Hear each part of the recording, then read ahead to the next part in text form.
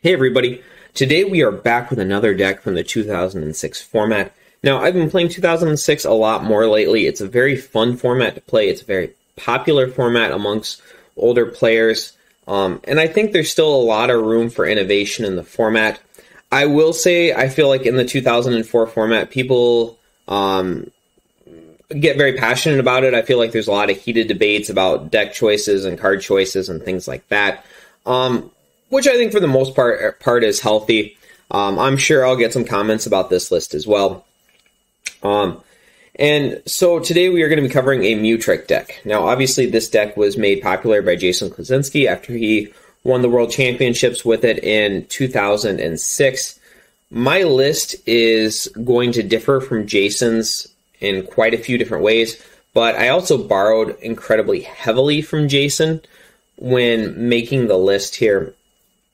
I've been playing this list for about the last 3 weeks. It plays really well. I don't feel like it's 100% perfect, but I do feel quite good about the deck. So, and I'll talk a little bit more about that when we get into individual card choices. But starting off here, the strategy for the deck is going to be based around MewTric EX's disconnect attack, which stops our opponent from playing any item cards or stadium cards from their hand on the following turn. This is obviously very strong in a format like 2006, where stadiums like Curstone, Battle Frontier are very good. Switching cards like Switch and Warp Point, POW Hand Extension, Hole and Transceiver are played in so many different decks. Now, there's a couple of different ways that we can achieve this goal. It's either to use Mew EX, which has the ability to copy any attack in play, to use MewTric's disconnect, or we can just use MewTric itself to disconnect. Now, I think one of the biggest misconceptions about the deck is that Mew is the best Pokemon to use disconnect. And to be honest with you, I find in some matchups just going straight MewTric is much stronger than using Mew. Now, the obvious thing about Mew is that it can use any attack from any Pokemon in play, so this gives you a lot more options and a lot more strategies. I'm not saying by any means Mew is bad. I'm just saying be aware in certain matchups, MewTric, just attacking with MewTric is going to be a stronger option. Like I said, Mew is much more versatile, has a lot more options, can use your own attacks, can use the opponent's attacks, but just something to keep in mind here. So, starting off here, we play 4 copies of Mew EX. Now, Mew is probably the most versatile Pokemon the game has ever seen. Being able to copy your own attacks, copy opposing attacks, you can do things like using opponents, copying, like, let's say, a Clutch on a Pidgeot can be situationally good. Copying an Elemental Blast on an opposing Lugia can be very good.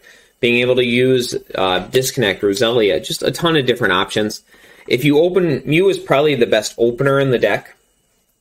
And ideally what you want to do is you want to open with Mew EX, and then an Electrike. Use Recharge to attach a second Lightning Energy, and then find that MewTric EX and start disconnecting on the second turn of the game.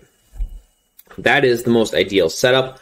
However, if you don't have that, like I said, Mew will give you a ton of different options to either use things like Girafareg's Foresight, Roselia's Flick Poison, things like that as well. Now, I split the electric line here. I went with 3 copies of Recharge, 1 copy of High Voltage. The High Voltage is actually an idea from Jason Klaczynski, where if you're not able to get that Trainer Lock, it gives you an option to do a first turn Trainer Lock. It also gives, if you're not able to get that turn 2 disconnect, it does give you an option to try to lock your opponents out of item cards until you're able to set up that turn 2 disconnect. Now, I still find the Recharge one to be better, especially if I only open with a single Lightning Energy. That stops me from having to find a second Lightning Energy, so I can just grab it out of the deck. 4 copies of MewTric EX. Mainly we play this for the disconnect. I also want to note that Mega Shot doing 80 damage to anything is actually a really good sniping attack in this format. For a format that it has some sniping options, but it is an incredibly strong sniping option for the deck to have. 1 copy of Girafareg. Now this is, I would say, almost exclusively played because of how popular Jirachi from Deoxys is, being able to shut that off. But Foresight's actually really impactful in a deck that plays 4 copies of Rockets Admins already, plus is designed to shut off Pidgeot. So there's going to be games where you're going to be having a very close game with your opponent, but you're going to be able to admin them to a very low hand size. Use Foresight to make sure they're not going to draw anything, and you can just straight lock them out of the game with that. I've had more people rage quit on me from Foresight-related attacks than about anything else. Just because they know that once you're Foresight, things are not going to get any better for them. Looking at the top 5 cards is just so powerful. Disorder can also be an attack. Can be a useful attack depending on the situation. Now, here's something that I do differently than Jason is I do play the Lunatone Soul Rock combo, basically shutting off all colorless and fire powers. Essentially, this is aiming to shut off Pidgeot and Magcargo. Now, the reason that I play this is because on almost all of my turns, I'm going to want to use Disconnect, which hits for 40 damage, and overall is not that strong in an attack. Now, to use Disconnect, or the way that Jason focused on it was that he focused on keeping a Battle Frontier in play, and then using Disconnect to make sure that the opponent couldn't replace it. What I have found to be a stronger option is to play the Lunatone Soul Rock package, and then play 3 copies of Cursed Stone. This allows me to shut off Pidgeot and Magcargo, but at the exact same time, also be able to start piling on additional damage with Cursed Stone, which in no way negatively impacts this deck. That extra 10 damage done to anything with powers is huge in a lot of matchups like LBS, Ludicargo, things like that. So I have really found this variation to be stronger against a lot of the decks in the meta than just playing a heavy Battle Frontier cap. Next up, we play 1 copy of Roselia. This is for the Flick Poison attack. This was a very common strategy against LBS, where you would trade very closely with them throughout the course of the game, and then when you admin them to a low hand size, Flick Poison the Blastoise, and in a lot of situations, that's just going to spell the end for them because they're going to have a very hard time. They're going to have to hit a Switch or War Point off of that 1 or 2 card hand. Flick Poison can also just be a very annoying attack against a lot of decks in the format. Dragtrode and Meta Knight are both also decks that it's really good against. 1 Holon's Electrode. I would like a second one in here. I played just the lone copy. I also think since we're playing the Mentor engine that you could get away with playing like a Holon's Castform or something if you don't want to worry about the bad opening. But essentially this just bounces in energy. There's also some synergy here with Mega Shot, which makes you discard all lightning energy. So one of the things you can do is if you have a multi on the MewTric, you can Holon's Electrode, leave the multi, and then essentially you have 2 lightning energy and 1 colorless. So when you go to Mega Shot, you only have to discard the Electrode and you get to keep the multi. Discarding 3 lightning energies from MewTric EX is really annoying. So being able to keep 1 is pretty much essential if you want to try to attack on the following turn. Next up, I do play the Holon package here. I've been testing it. Dual Ball just was not as consistent for me when I was trying to get the Lunatone Soul Rock combo off very early. It also, in my opinion, adds a little bit more consistency to the deck, and so far I'm actually really liking it. I don't play a super thick line. It's just 4 Transceiver, 2 Mentor, 1 Adventurer, 1 Scientist. And like I said, so far it's playing really well for me. I'm also debating if I want to do something like playing a Holon's Magnemite and then like the Holon's Castform like I talked about before, just to kind of go along with this Holon's package.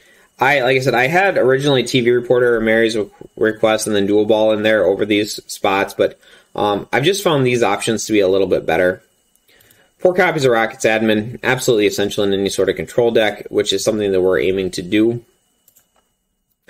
3 Steven's Advice. I find that bench sizes get very big in this format, so Stevens is usually going to net you 5 or 6 cards, especially against decks like this. Decks that the opponent knows are going to try to control the board and then play down, or admin you down to a lower hand size. Normally, when they can, they'll try to play down as many cards as possible so they're not drawing stuff off late game admins. So they'll usually fill their bench with different Pokemon.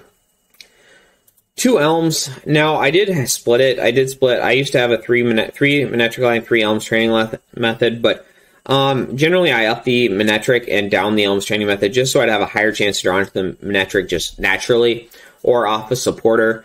Going Steven's advice and hitting a MewTric is really good if that's what you're looking for, but going Steven's advice and hitting a Professor Elms training method is not going to get you anywhere. 2 copies of the Scott.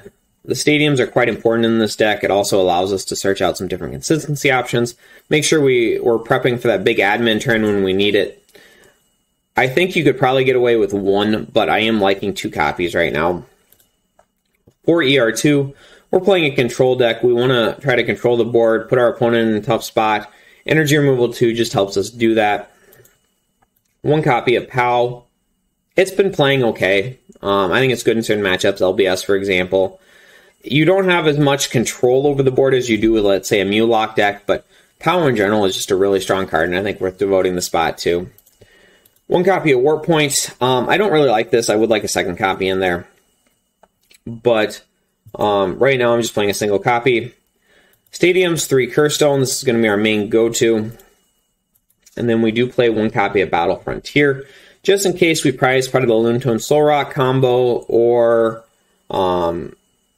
if, let's say, we're playing against a Dragtro deck or a MewTric deck or a Meta Knight deck, then we do have that Battle Frontier. I will say against Meta Knight, though, I have found just going MewTric EX with the metal resistance and then Cursed Stone, if you get a quick enough disconnect off, is usually going to be the stronger option than the Battle Frontier. I think both are going to lead you to a victory, but I've still been favoring Cursed Stone in that matchup quite a lot.